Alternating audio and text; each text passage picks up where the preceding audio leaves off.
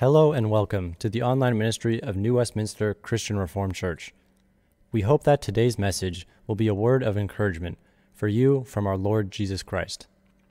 If you would like to contact our church or our pastors, please visit our website at nwcrc.ca. May God bless you.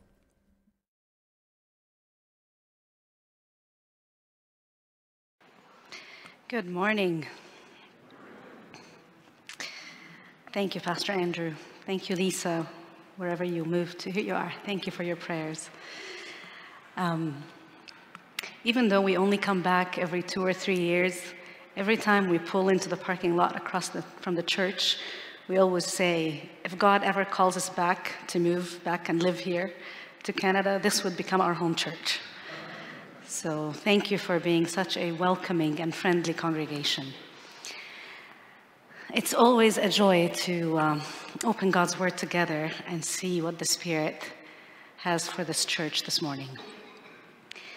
The story from this morning comes from my part of the land, the story from Exodus chapter 1. I'll read it, and if you have a Bible, please turn to page 55 in your Pew Bible. Exodus chapter 1. These are the names of the sons of Israel who went to Egypt with Jacob, each with his family: Reuben, Simeon, Levi, and Judah; Issachar, Zebulun, and Benjamin; Dan and Naphtali; Gad and Asher. The descendants of Jacob numbered 70 in all. Joseph was already in Egypt. Now Joseph and all his brothers and all that generation died. But the Israelites were fruitful and multiplied greatly and became exceedingly numerous, so that the land was filled with them. Then a new king, who didn't know about Joseph, came to power in Egypt. "Look," he said to his people, "the Israelites have become much too numerous for us. Come, we must deal shrewdly with them, or they will become even more numerous, and if war breaks out, we'll join our enemies, fight against us, and leave the country." So the first trick to deal with this problem was that they put slave masters over them to oppress them with forced labor. And they built Pithom and Ramesses as store cities for Pharaoh. But the more they were oppressed, the more they multiplied and spread. The trick didn't work. So the Egyptians came to dread the Israelites and worked them ruthlessly. Second trick, they made their lives bitter. In another translation, they embittered their souls. With hard labor in brick and mortar and with all kinds of work in the fields. In all their hard labor, the Egyptians used them ruthlessly. The king of Egypt said to the Hebrew midwives, that's the third trick, whose names were Shiphrah and Puah, "When you help the Hebrew women in childbirth and observe them on the delivery stool, if it's a boy, kill him, but if it's a girl, let her live." The midwives, however, feared God and did not do what the king of Egypt had told them to do. They let the boys live. The third trick didn't work. Then the king of Egypt summoned the midwives and asked them, "Why have you done this? Why have you let the boys live?" The midwives answered Pharaoh, "Hebrew women are not like Egyptian women. They're vigorous, and they give birth before the midwives arrive." So God was kind to the midwives. And the people increased and became even more numerous. And because the midwives feared God, he gave them families of their own. Then Pharaoh gave his order to all his people with the fourth trick. Every boy that is born, you must throw into the Nile, but let every girl live. This is the word of the Lord.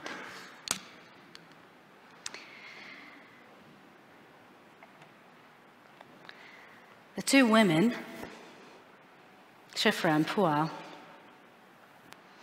went to bed that night hoping for a quiet night.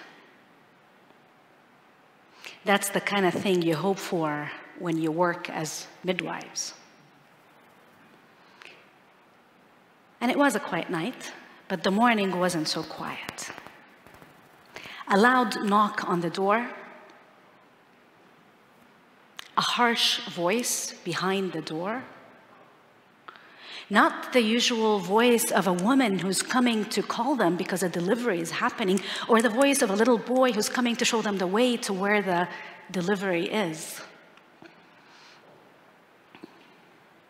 This time it was the voice of a strong man, one of Pharaoh's soldiers.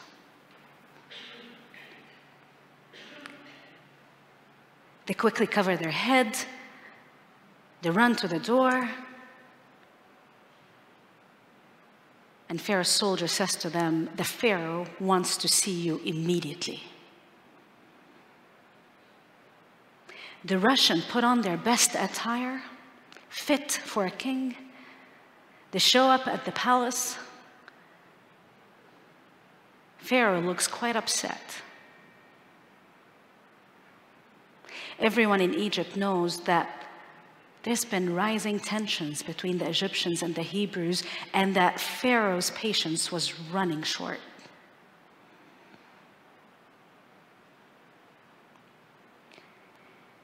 Pharaoh starts speaking to them in a voice that sounded more desperate than demanding.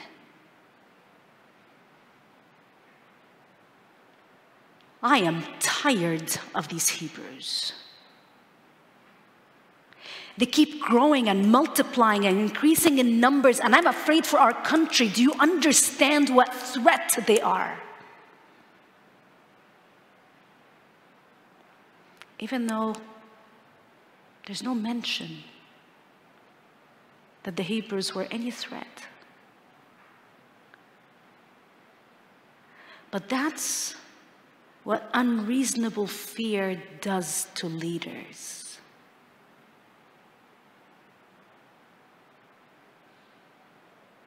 "You now need to help me, Shiphrah and Puah. I've tried to deal with this problem. I've ordered all my slave masters to work them ruthlessly, to use them and abuse them, to oppress them, to make them work so hard that they're physically exhausted when they go home. And yet, these Hebrew men still have enough energy to go home and have babies.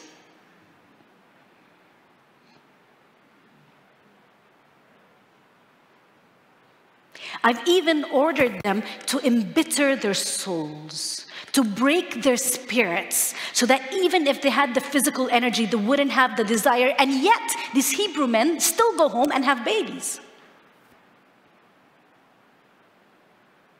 So I'm done trying to fix this problem by dealing with the men. I now need to deal with the women. I need you. I order you. I, Pharaoh, command you that every time you deliver one of these Hebrew women, if it's a boy, you kill them. If it's a girl, let them live. Girls don't fight in armies."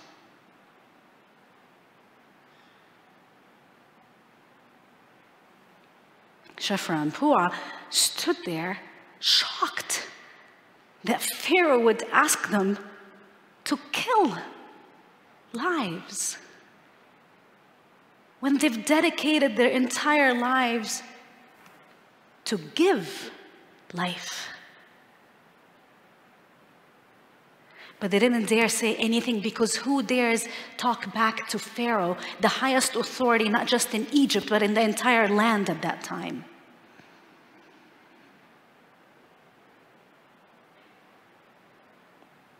They bowed their heads and walked backwards out of Pharaoh's presence, out of the palace, and they looked at each other and they thought, what are we going to do?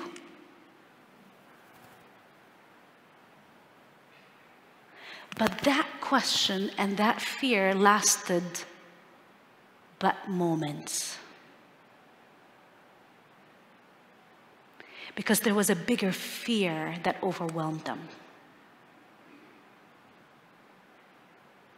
The Bible calls it the fear of the Lord.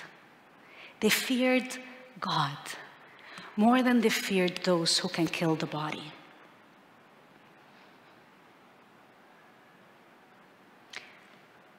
So they went home and devised some form of a plan. It must have been a very creative plan. Because 80 years later, when we read about the numbers that came out of Egypt in the book of Numbers, the first chapter, we're told that 603,000 men, ages 20 and above, left Egypt.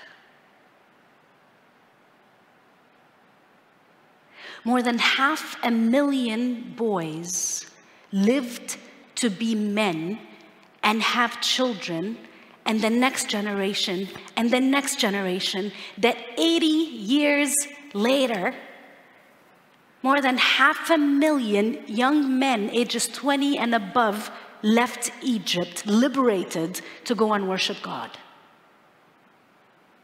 What kind of plan did they come up with? Not only did they have to come up with the plan and execute the plan, they had to train others to do the same plan. Ben Ezra is an ancient commentator who said that by looking at the numbers of the Hebrews in Egypt then and the Egyptians, there is no way that those were the only two midwives doing this work. Ben Ezra estimates that there was 500 midwives at that time. Shiphrah and Puah were the head midwives. That's why Pharaoh called them. How did they inspire 500 other midwives to fear God more than Pharaoh? How did they do it? What, did they create an insulated chamber to put the mother in, or to put the baby in as soon as the baby's born, to make sure that nobody hears the cry, the screams of the delivering mother and the cry of the born baby? How did they do it? Where did they get the creativity, the means, the courage?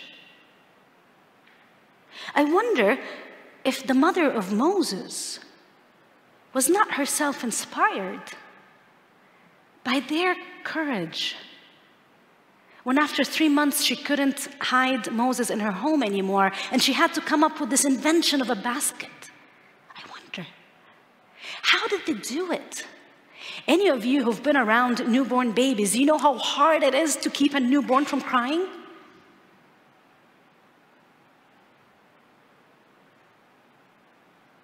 In fact, an essential part of a midwife's job is to make sure that the newborn cries. Because that's the only way they can guarantee that the lungs are actually working. And it's that first beautiful cry of the newborn that replaces the mother's anguished screams. It's that first beautiful cry that tells us, baby's healthy, baby will live.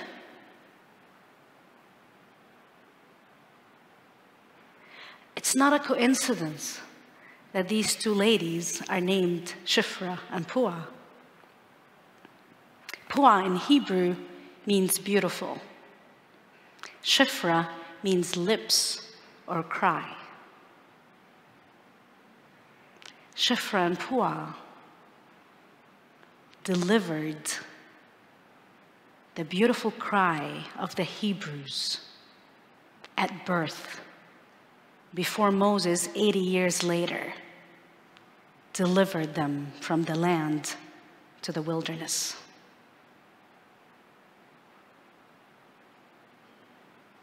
How did they do it?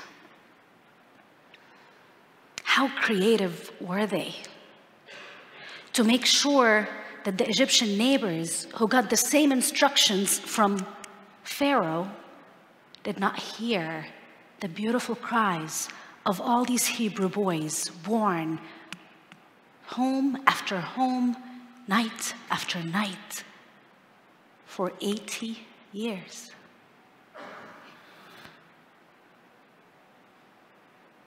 But one day, somebody heard. And somebody went and reported to Pharaoh. There are Hebrew boys running around. Something is not right with this picture.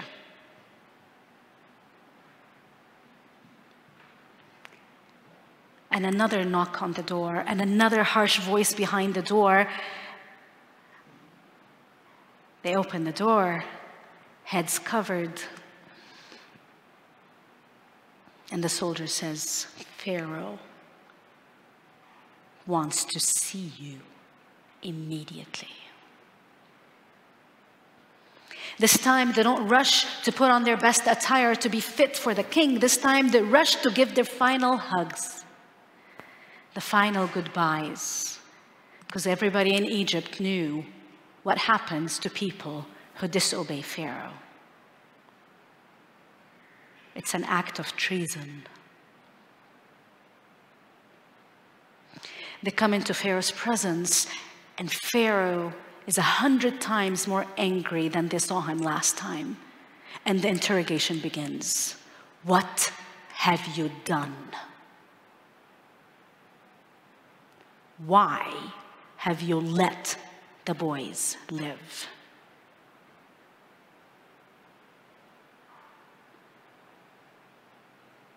They look at each other, and one of them delivers the speech that I imagine they practiced over and over and over after every delivery, anticipating this dreadful moment.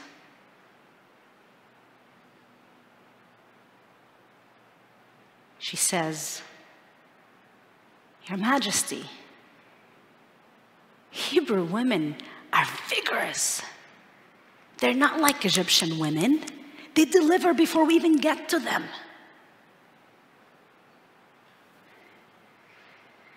Now, as an Egyptian woman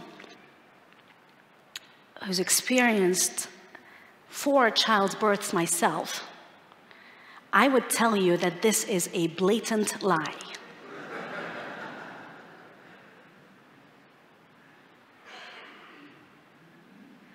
And yet, God doesn't condemn it. His ways are far from our ways. He still had a purpose yet to be accomplished through these 2 women, Shifra and Puah. And so a flood of dumbness falls on Pharaoh, and he believes the lie. And he lets them go.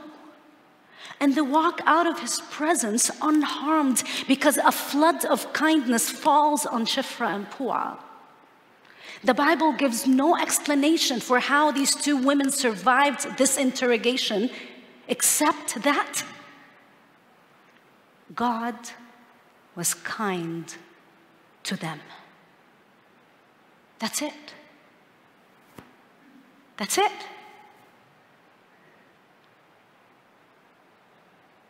They feared God, and God was kind to them. Years later, Moses would write about this, and he'd say, God honors those who honor him. How? We don't understand. In ways we can't even imagine. If we think they were creative in saving the lives of all these boys, God is much, much more creative in how he shows kindness to us. Even if it comes to dumbing down the highest authority in the land, just to protect us.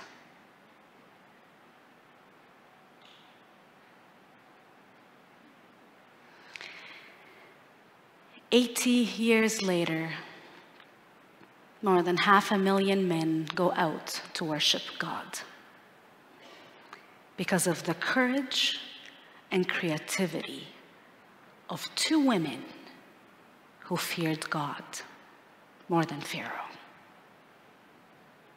Because of 2 women who decided to make an impact in their circle of influence. So I ask you today, what is your circle of influence? Where has God called you to make an impact courageously, creatively, simply because you fear God? What is your circle of influence? In physics, we learn that if I occupy this space, no one else can come and occupy this space.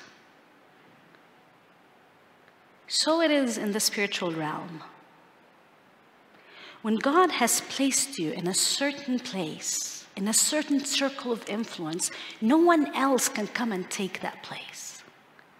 This is your space. What is your circle of influence? Where is God calling you uniquely to impact that circle of influence? Who are the people that you can touch that none of us in this room can touch? What are the conversations that are designed for you before God established this earth and not for anyone else?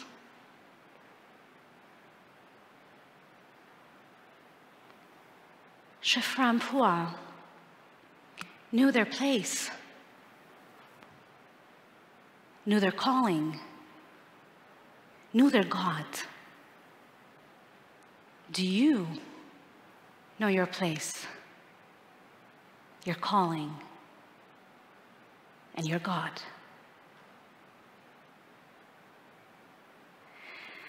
One of the main doctrines of the Reformed Church, one of the things that we hold onto as Protestants and Reformed, is a doctrine called the priesthood of all believers.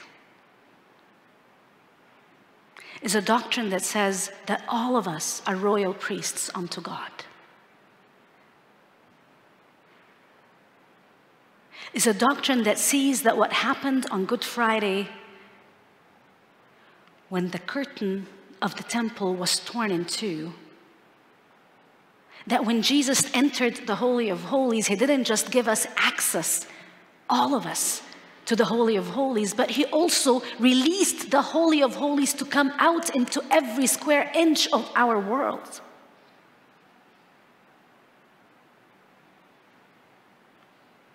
So that every part of our lives, God looks over and Jesus calls, "This is mine." Those are the words of Abraham Kuyper, the Dutch theologian. The Holy of Holies have come out to every sphere of influence, to every circle of impact. And so we carry that holy of holies within us. We have now become the temple of God, and we have become priests unto God, not in the order of Aaron in the book of Exodus, but in the order of Jesus Christ, our high priest. We're the temple of God, and we are the priests of God, carrying the holiness and presence and life and beautiful cry of life into every sphere of influence. And so we teach people that whatever it is that you do, do it with all your heart as serving the Lord. When you enter a classroom or you enter a lab, do it as one serving the Lord. When you clear a pipe, when you remove cancer cells, do it as one serving the Lord. When you raise children, and when you teach leaders, do it as one serving the Lord.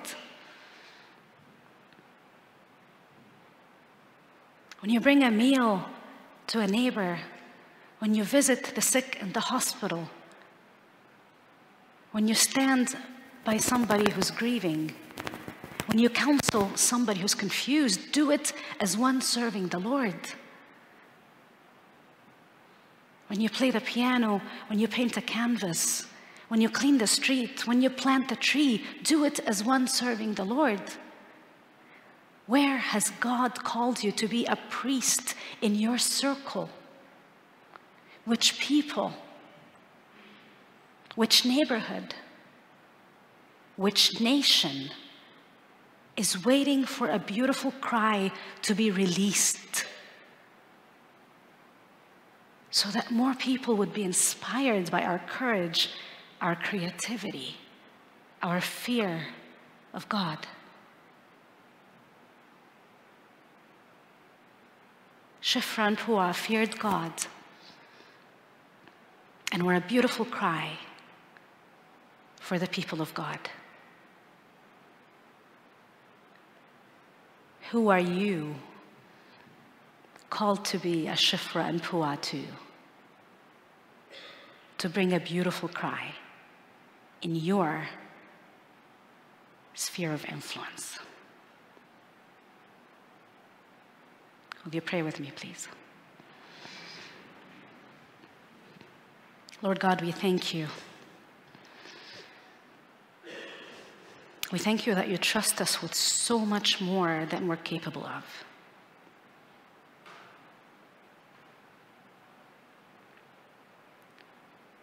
You do it because you want us on our knees, humbly calling for the help of the Holy Spirit, relying on you and not on humans, not on our abilities, not on our gifts, not on our strengths, not on our intelligences. You call us to a task impossible for us, but possible with you.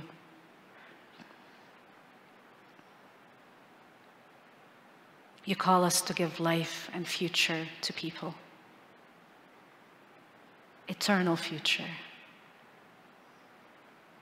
But the threats of pharaohs in our lives are real. Fear holds us back. Lord, forgive us. Would you release us from our fear of every pharaoh in our lives, of every unreasonable threat and fear? Would you give us the courage to obey and to follow you, risking our lives to see others live?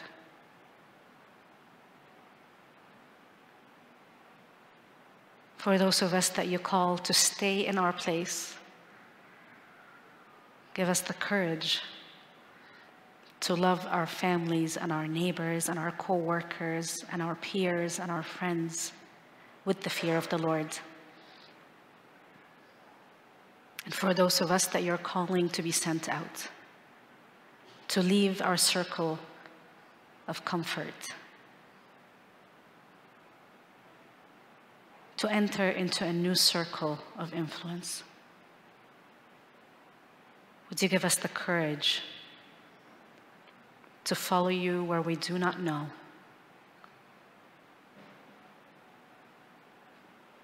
To step into the darkness with the power of your light. Would you make us a beautiful cry for this generation? In your name we pray. Amen.